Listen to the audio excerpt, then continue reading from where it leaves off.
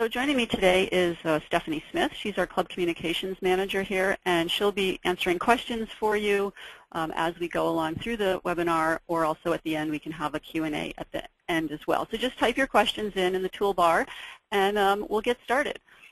So first we're going to talk about Facebook. I think for clubs, probably the easiest way to get engaged with social media is to start your own Facebook page. We've recently been surveying clubs and also going to all clubs' Facebook pages, and we found that about 2,200 clubs right now have a Facebook page already. So if you're one of those clubs, congratulations. If not, we're here to help you get started on your Facebook journey. So what is Facebook, for those who don't know? Everyone's heard of it, but it's basically a social network. I think there are more than 900 million users, close to 1 billion users right now. And a lot of adults are the ones who use Facebook. It's really a great way to stay connected with either your family, your friends, club members. Certainly, I belong to a lot of AKC clubs, and I get a lot of information through my different Facebook affiliations. One nice thing about Facebook is it also allows you to have a brand page or a club page. So I live in Newtown, Connecticut. We can start a Newtown Kennel Club page if we like. So Facebook club pages, what do they help you do as a club? They allow you to share stories and connect with people. You know, Facebook has a search function, so people may be just looking for information about their favorite breed or about dogs in their area, in their community, can go to Facebook and find you pretty easily. It's a great place to have news feeds for all your fans, club members. You know, I used to be a newsletter editor for my club, a variety of clubs, and as you know, it's really hard sometimes to get information out in a timely way. So having Facebook lets you do that pretty much 24/7 on demand. Whenever you need to get information out to your club members, Facebook is just a great place to go to do that for you. You have options to create them and also manage them from your personal account. So if you're already active on Facebook personally, it'd be really easy for you to manage your club page as well. So AKC has had a Facebook page for quite a long time. In fact, we started before there were even brand pages, and my personal page actually started as the AKC Facebook page back in 2007, I believe. And since then, obviously, it's grown exponentially. We have over 2.5 million followers right now, so lots going on there. But for your club, you know, you can come to the AKC Facebook page as a place to start. You know, we post a lot of engaging content there, things about dogs that people can use that, you know, feel free to share all that with your club members. We put news up there about programs, about things going on in the world of dogs. We put show wins. We put all sorts of things up there. For those of you who have been, you know. We also put fun pictures up. We have hashtags that engage the larger dog-loving audience across the country and the world. So there's pretty much something for everyone at AKC's Facebook page. So I'd encourage clubs to come there and to share the posts that we have with your club. So if you're just starting in Facebook, it's a great place to come to get content. We also have a lot of links there for our Wolfopedia articles on our website, wolfopedia.com. And then we have lots and lots of videos that we've been building over the last couple of years. We have new breeds. We have training videos. We have interviews with responsible breeders. We have highlights on agility. So pretty much anything that your club members are involved with, we have a video for, and you can easily share that with your followers on Facebook. So how do you start? So Facebook's made it really easy to start here. They will prompt you through every step of the way, and of course we are here to help you as well. You know, we'll sit with you on the phone if you need help to set this up. Stephanie, myself, or Jill, our social media coordinator, are certainly here as a resource for you to use. But basically, you just go to Facebook, you follow the prompts to set up, and you can set your page up, and it is a pretty easy process.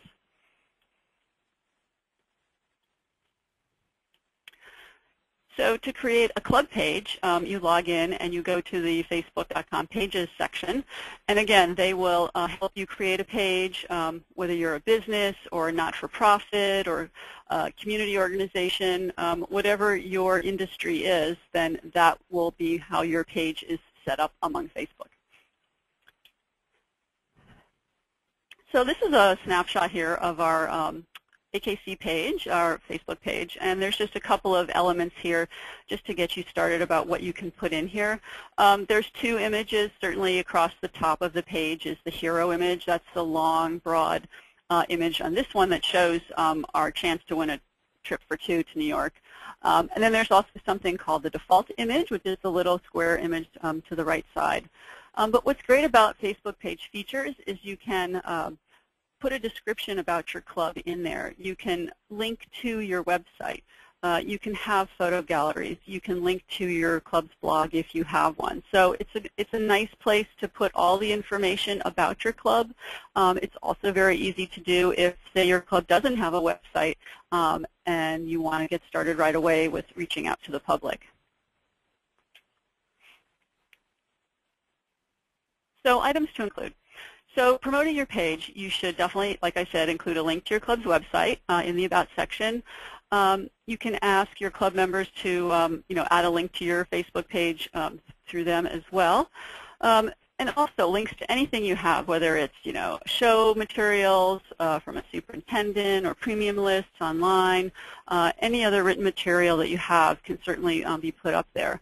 And also make sure to update your club members about the new page in your newsletter. I found that when AKC started its Facebook page, a lot of people didn't know that we had one. So we did an email campaign to all of the AKC registrants, letting them know. And the amount of people who liked the page during that campaign was just incredible. It was 10,000 or more a day, but this is way back in the day. So make sure your club members know about it. Send it out in your old newsletter. Put a notice on your website that you now have a Facebook page, and get the word out, and ask for volunteers from your club who may want to be part of a social media committee. I am part of the social media committee for my parent club, and we have come up with ideas and share posts and things like that. So it's a great way also to get new members in your club involved with something that the club is doing if they don't have a lot of experience with showing dogs, but they would like to get involved with your club.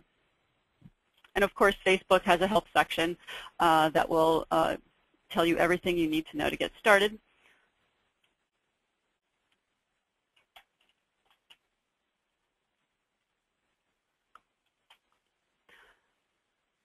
So Facebook pages have something called an admin, and basically that's the person in charge. It's the person who can post to the site, answer questions, upload pictures, type in the information that you would like your club to have. You can also share content from other pages. So you can come again to our page and share information from AKC's page on your page, which will help you populate your page as you get started. So what to post and who to like. I found that clubs love to post about their upcoming events. Dog shows, their annual dog show is usually their largest event. Any trials, obedience trials. Training classes are also a great thing to post. That's more local to your community and can help bring new dog lovers into your club. If you hold a Responsible Dog Ownership Day activity, that's also a great thing to post on your Facebook page. Anything fun, if you're holding a fun match that involves the community or a free pizza night or whatever, posting it there is a great way to get the word out. Some clubs have put their meeting schedules up with the location in their calendar of events. Other ones put up photos or videos of their club members' dogs, sort of like bragging rights of dogs up there. Interesting news, facts, or history about your club is also a fun thing to do. Here at AKC, we have a wealth of information from past Gazette content that we repurpose on our blog and on Facebook, photos, information. You as a club can do the same thing, old photos from your shows or your events. People like to see tradition and history in photos as well. So who do you like? So you go to AKC as your first stop, because here we have all the information that your club can use to help populate and share on your Facebook page. Also, you can go to other dog clubs. If you're a all breed or training club, You could go populate your page with all the parent club sites that are out there. So anybody coming to your page can see all the different breed clubs that are around the country.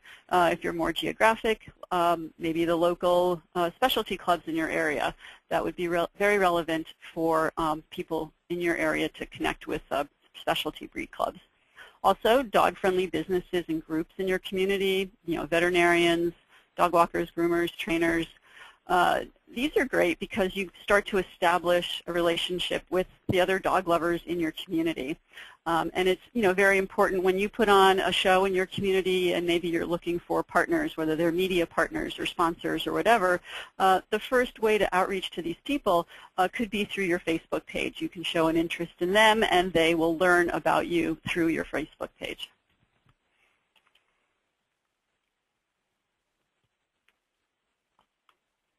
So here's just a few examples of posts. For example, your next club meeting is, what you're going to do there. If you have a presentation, someone's talking, some expert, some celebrity, whatever is coming into your meeting, you want to share that information. And then ask people to come join you. I've seen some clubs start actual event pages on Facebook for specific events. So it really does work. I'll share a personal story. I joined a cluster event page, and then I totally forgot about the closing date for that show, and because they sent me a notice, I actually remembered to enter the dog show. So this definitely works. So I encourage you to do that. You can also promote the annual show, talk about who's going to be there, all your extra activities at the show, whether you're going to have a Meet the Breeds or a dog show tour or a new exhibitor briefing. Whatever is going to be special about your event, that's a great thing to post on your Facebook page. Also photos, photo albums. Everybody loves photos, so last year's club event pictures, or if you have ones coming up, that would be a great thing too. And also you can share photos and videos of all your club members' dogs. And one thing about Facebook, it's all about engagement and getting people to interact with you. So everyone loves dogs, and everyone who has a dog or wants a dog will want to talk about their dog. So sharing your own photos of your dogs and asking others in your area to post the same is a great way to start that conversation.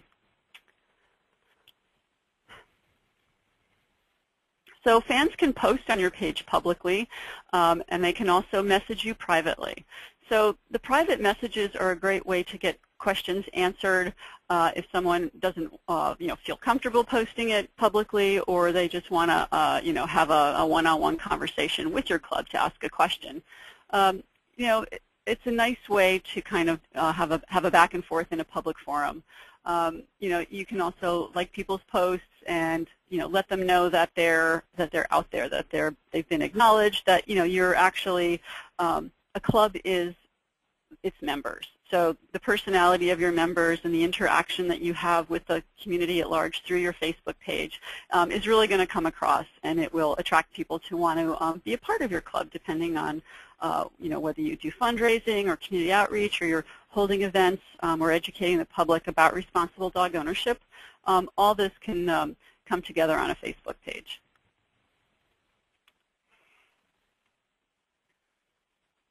So using the admin panel, admins or administrators, again, are the ones who have access to the panel. And you can see a couple of things here as you get more familiar with Facebook. You can notifications, those are people who are writing into you, messages, also insights, that would be to see who's coming to your page, where they're coming from, all those metrics. So there's a lot of different things that you can certainly look at behind the scenes on your Facebook page as well.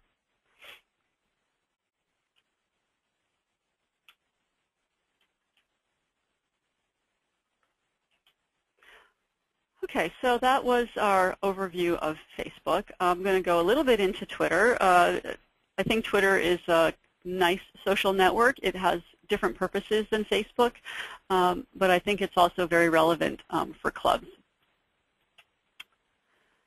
So Twitter, what is it? It's a microblogging social network. It has hundreds of millions of users, certainly. You hear about it in the news all the time. And again, it allows people to stay connected with their family and friends. people follow each other on Twitter. Just like Facebook, you can also have private messages on Twitter to talk and engage as well. But it's also a great way to, again, post information about your club, news feed, what's coming down the pike, what's going to be happening. It's just another tool. There are some people who only use Facebook. There are some people who only use Twitter. Some use both. But by utilizing both of these social networks, you'll get a far greater reach in your community to connecting with dog lovers. Again, it's microblogging, so it's a very short form, short messaging.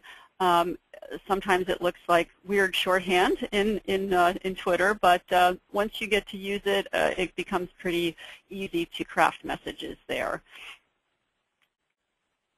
Our Twitter handle is at AKC Dog Lovers, and again, you can go there and follow us, and then retweet all of our tweets to your larger network to help you get started.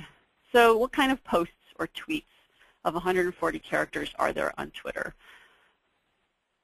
Here's just a couple of different types of tweets. You can have personal messages with a link to a photo. You can have a brand promotion message. You can have industry-related news, something about dogs or dog health, inspiring quotes. People love to use Twitter for that. One of the easiest things clubs can do is, again, follow other clubs or follow AKC or follow relevant dog organizations or canine health organizations, so that when you see something that you know might be really relevant to any dog owner, you can retweet that and share it, and be looked upon as a resource for unlimited expert knowledge about dogs. And then, again, you can have the message directed towards someone. Again, that's a private message. So once you follow someone on Twitter and they follow you back, then you can start to have those private messages. So how do you sign up? If you're new to Twitter, you go to twitter.com and you fill out your name, you create your username and a password. We have an example here. We use Trop Falls Kennel Club. It could be any one of these things, depending on where you are, what kind of club you are. But this becomes your Twitter handle, your Twitter name, if you will. And it says who you are. So it says you're an AKC Trop Falls Club in Connecticut. It gives you a little personality about what you are and who you are as a club and as a brand. A personal account might look a little different, or somebody's first name. So try to keep it broad and club or brand based when you sign up for Twitter, so that people looking for you will know who you are.